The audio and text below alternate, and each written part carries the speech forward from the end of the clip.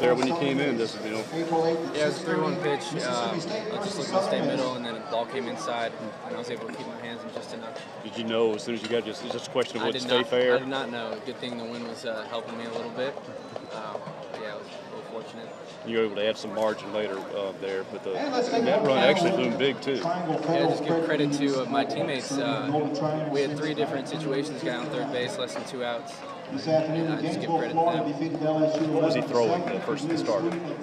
Mostly fastball changeup, and then he dropped a slider in there on the third at bat. Mostly fastball changeup, so that's to the lefties. Sorry, Alex, what did you get out of the ballpark? That was a 3-1 fastball. Third straight series victory for you guys. What does that mean for you going forward? Every series win is, is a good sign. But we're just going to take it one step at a time. We got a tough opponent next week. But every series win is good. And in Athens, Georgia, Texas A&M hopefully we'll be able to take 3 eventually. But right now, I'm always happy with 2. When you're sitting in the dugout watching Lingering kind of hook that stretch where he struck out 6 in a row, 7 out of 8, what's going through your mind? He's filthy. That's just what he does.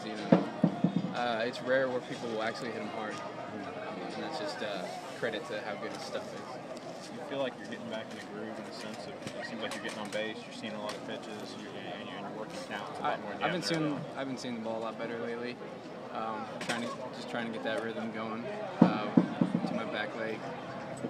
Hopefully I can carry that forward.